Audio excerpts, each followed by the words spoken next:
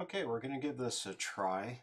I'm not going to have handouts for this. You can just follow along and listen. I find that is the best way to learn these apologetics topics. In fact, when I was really hardcore getting started in this, I basically just downloaded some podcasts from some apologists that I liked and burned them on a CD and listened to them in my car over and over. It was actually a couple of years before I even started reading their books. I just listened to them say these things over and over, and that's one of the best ways to learn it, I've found. Your mileage may vary. Uh, I'll make these handouts available to you once we're back in person. I will give you the printouts. But for the most part, to keep it simple right now, let us just listen to it for now. And the first thing you're going to want to do before you even listen to the first video is I would like you to go ahead and find the accounts of the crucifixion and the resurrection in all four Gospels. Pick two at least for right now. I'm going to recommend Luke and John, but you can read Mark, you can read Matthew, it doesn't matter. And they're all four going to have a few different facts in them. That is one of the points. And I will also have a handout for you guys once we're back in person that's from a book called The Synopsis of the Gospels. It will actually put right next to each other, verse by verse, the stories. Actually does the whole New Testament this way, or the whole Gospels this way. It'll go through all the crucifixion and resurrection accounts verse by verse and kind of put them chronologically as they happen so that you can see side by side all of the differences. I don't know that at this point in your study of the Bible is really necessary for you to dig into that deeply. But I would like you to read at least two accounts of the resurrection, two accounts of the crucifixion. So if you do that and then come back to the video, and then we'll start here. So one of your jobs is to find them in your Bibles, find them and read them. Okay, we'll go ahead and begin. What we're going to do here in this unit, and it may go into a couple of videos because this can get kind of long, is the evidence for the resurrection of Christ and how to refute the big theories that the so-called skeptics and atheists have, the problems they have with the biblical accounts, and the theories that they have for what actually happened on Easter morning between Jesus' death on Good Friday and his supposed resurrection on Easter morning. And we will dismantle all of these arguments. They're logically unsound, and you'll see as we go through it that even as kids, you guys can handle this stuff. This is not rocket science. This is a lot of common sense once you have been exposed to it. And these topics will come up even as young people going into high school again and in college. Your friends that you have that aren't Christians, are going to know these arguments if they get into a discussion with you about them, and it is good to be able to refute them. But remember, the point of this is not to take their arguments apart and crush them into the dust, as fun as that can be. Depending on how close of friends you are with them, it could be a lot of fun. And there won't be any hard feelings. But some people will think, oh, you're just out to crush them. No, you want to do this with love to show them that no, what you have heard someone else say has been refuted for hundreds, in this case, a couple of thousand years. Uh, so let's dig right into it. There are five main theories about what happened between Good Friday and Easter morning. When all of these other four fall off the map, you're going to be left with one, the one at the top there. Jesus actually died and he actually rose from the dead. Exactly what we believe in Christianity. But there are these other four theories that after almost 2,000 years, uh, these stick around and people will parrot them out as if this is scientific fact, and it's not. And we're going to learn how to dismantle these arguments. Okay, the first one, Jesus didn't die on the cross. He passed out from his injuries. They thought he was dead. They put him in the tomb, which is cut out of solid rock, and it's nice and cool in there. And in the coolness of the tomb, he revived, and then he walked out. And we will go through all the reasons why that is not right. And that is actually the easiest one to take apart, and is also one of the most popular ones that you will encounter.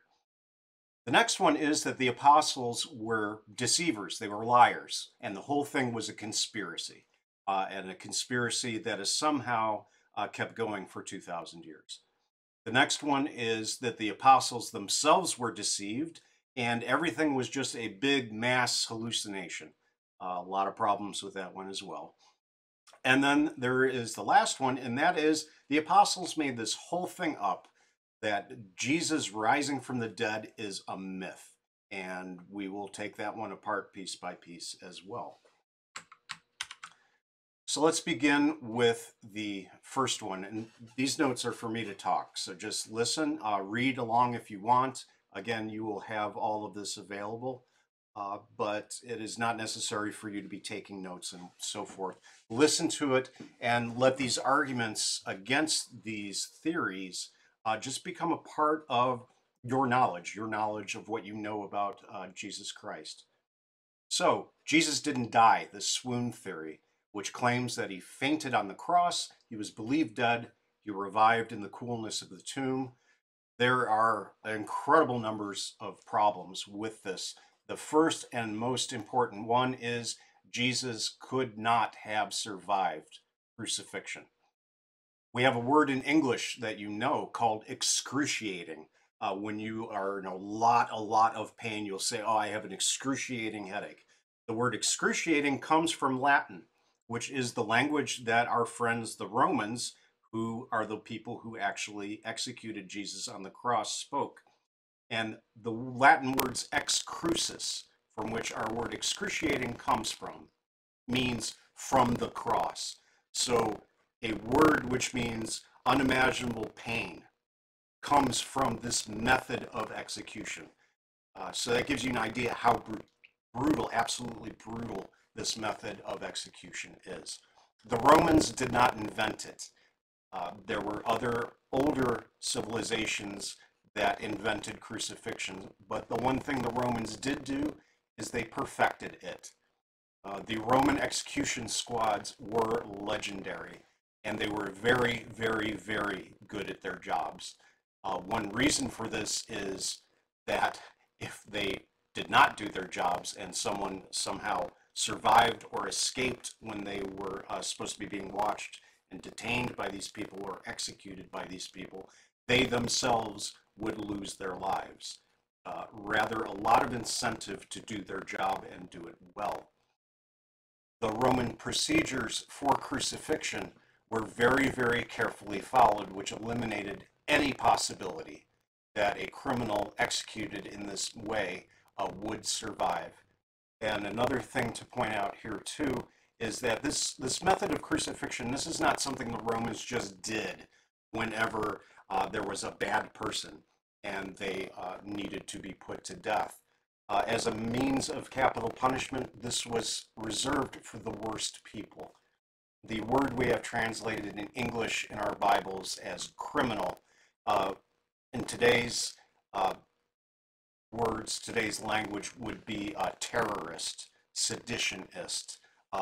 This is crimes against the state, treason, that kind of thing. So if you were a terrorist, this is how you would die. It was very public, and again, it was very brutal, as an example to other people to not do what these people did, which landed them in this position. That is how they chose to execute Jesus. Now, there is one account that we have in the historical record of someone surviving crucifixion. And as many exceptions to rules go, the exception to the rule proves the rule. 4 men in this account were crucified, and a reprieve, kind of a last minute, governor calls, no, take them down. And they took these 4 people down, and 3 of the 4 died anyway from their wounds, which tells you just how brutal this was as a means of execution. And that was after they were given the very best medical care that they could be given at the time. So 3 out of those 4 people died anyway. even though they were taken down from the cross. And again, any Roman soldier who allowed a prisoner to escape in any way, including a bungled execution, would be executed himself, and he would be executed in the same way. He would have found himself crucified himself. Allowing escape never happened. Furthermore, Jesus had been scourged prior to his crucifixion. We know from the gospel accounts that Pilate had Jesus scourged before he was crucified. He was scourged to show this beaten, brutally beaten man to the crowd, hoping they would say, okay, let him go, which of course they did not. They just shouted all the more, crucify him, crucify him. The historical accounts of the tools used, the methods used for this scourging is extremely graphic. I am not going to get into it. When I have done my Bible study on the Gospel of John, this is the part people cringed because we went into the detail of exactly what happens when you are scourged by the Romans, and it is not a polite whipping with a whip like you see in movies. The closest thing you'll ever see, probably in a movie, is The Passion of the Christ, which everyone will tell you the scourging scene is very hard to watch. And that isn't even close to how brutal this beating actually was. Not to go into too much of the detail, but when you were whipped by one of these Roman flagellums, which had lead weights at the end, it tore the flesh from your body. It laid your back open to your spine. Bones were exposed. You were tied to a post. And as you twisted in your pain, this whip would whip around your body and would tear the soft flesh of your abdomen, and often your internal organs were even exposed. Many people died as a result of the scourging and never even made it to the crucifixion. That is how brutal this was. And we know that Jesus' scourging was this severe because he only lived on the cross for 6 hours before he died. Again, also, he was carrying the sins of the world, but a crucifixion victim would suffer often for days on end, unless, as we'll see later, their legs are broken so that they cannot breathe. So that is enough about that, but just to know that this beating is not anything you have ever seen before. It is extremely brutal and extremely hard on the body. Many, many people did not survive it alone before they were even crucified. They never made it to their cross. Okay, Jesus's legs were not broken, so we know that he died on the cross. Jewish law would not allow the bodies to remain on the cross through the Sabbath. Therefore, these men had to be taken down before sundown. Or in the case of the Gospels, we know that the sun was obscured. It was dark already, but the day had not ended. So their legs were broken to make them die faster. When you are on the cross, and the paintings we have don't really necessarily show it accurately, but when you are suspended on the cross with your arms up like this and your feet nailed to a block, you had to push up with your feet to be able to draw breath. And then, of course, you cannot hold your weight like that, and you would sag and would push the air out of your lungs. And the only way you could get another breath would be to push up with your legs again, and you would do this over and over and over as you are on the cross. So if you cannot do that, you were speedily going to die of suffocation.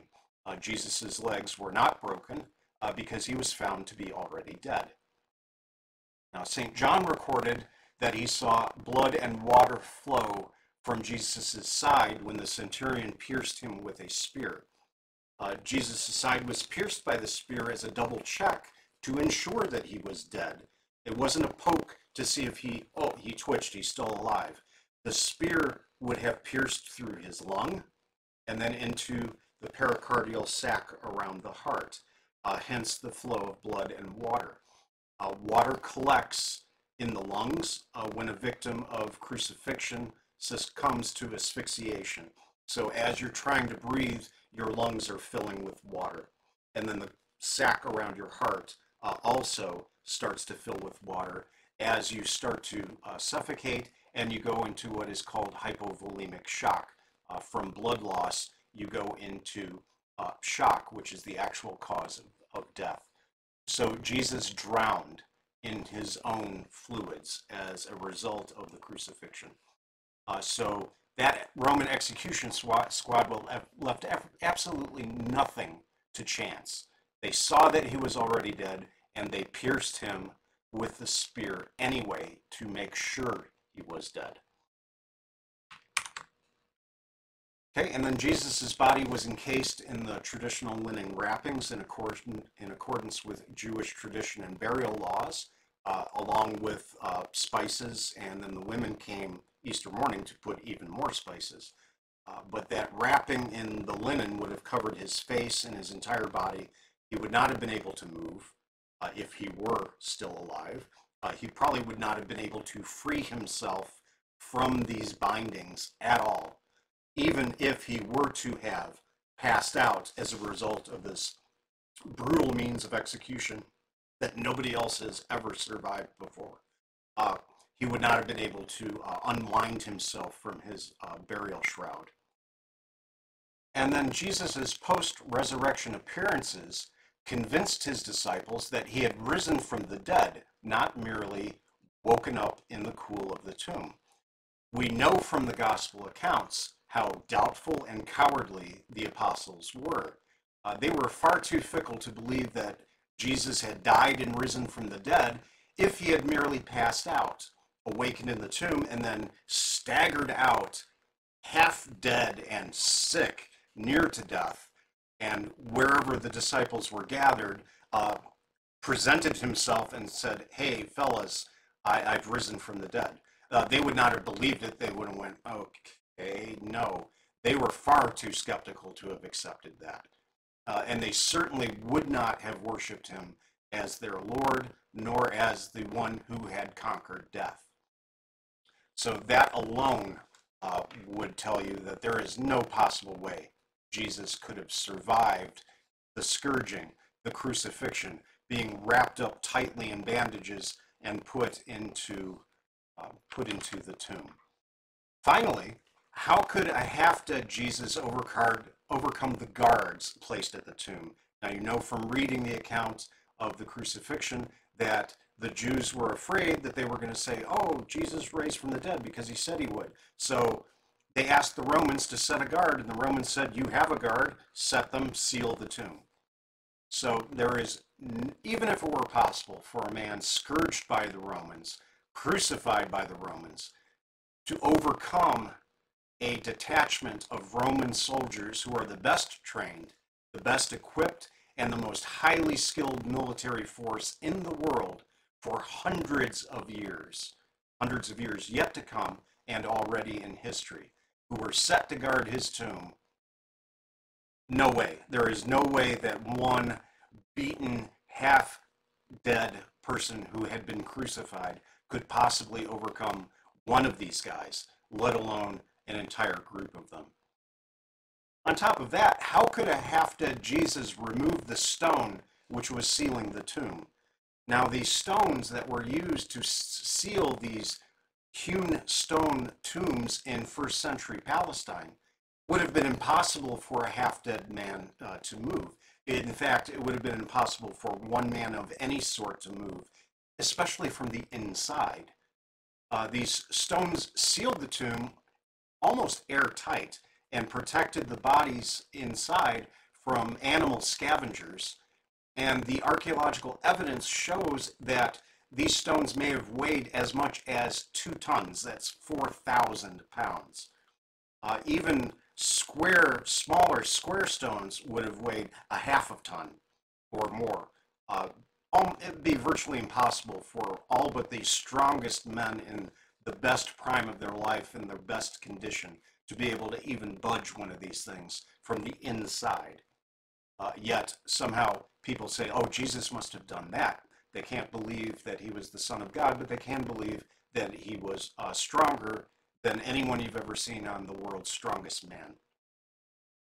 Or they say the disciples could have moved it.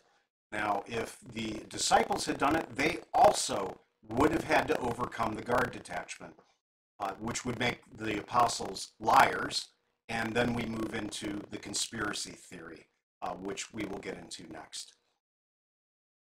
Meanwhile, neither the Jews nor the Romans would have moved the stone. The Romans would ensure that the tomb remained sealed to stave off a Jewish revolt. They don't want any more trouble with the Jews in Palestine. They're already far more trouble than they're worth. They do anything they can just to keep the peace, to keep these people quiet. So when the Jewish authorities make a stink about something, the Romans will immediately do just about anything they want under the authority of the governor to keep the peace. The governor, Pilate, was already in trouble with the emperor for a revolt that had began earlier in his rule there, where he had put up some shields in an area that was considered holy to the Jews, and they considered those to be false idols, and there was a big stink about it. And you can read about that in some of the Jewish historians' work. A man named Josephus recorded it. So Pilate's already been in trouble with the emperor. He doesn't want to be in trouble again. He wants peace in his governorship. He does not want these people riled up. So these Roman soldiers would not, of their own accord, have let anything happen to open that tomb. Meanwhile, the Jews are the ones that had the stone sealed in the first place. They wanted no tampering and no evidence of tampering because they didn't want anybody to claim that Jesus rose from the dead like he said he would. And then again, the Roman guards would have been executed if they had allowed the body of Jesus to escape. Then there is another theory that the guards fell asleep, that the Jewish authorities, we have it in the Gospels recorded, that the Jewish authorities spread this lie. But again, for the reasons we've already talked about, that would have never happened. The guards would not have fallen asleep on duty. They would have been scourged themselves for falling asleep on duty. If they had let someone escape, they would have been executed. Even if they had fallen asleep, the people required, the noise it would have made, and the effort of moving this great stone, the Gospels record it was rolled into place, which means it was one of the large round stones that weighed up to 4,000 pounds. All that noise would have woken them up. It didn't matter how tired and how deeply asleep these guards were. It would have woken them up. So again, we would move into the realm of the conspiracy theory.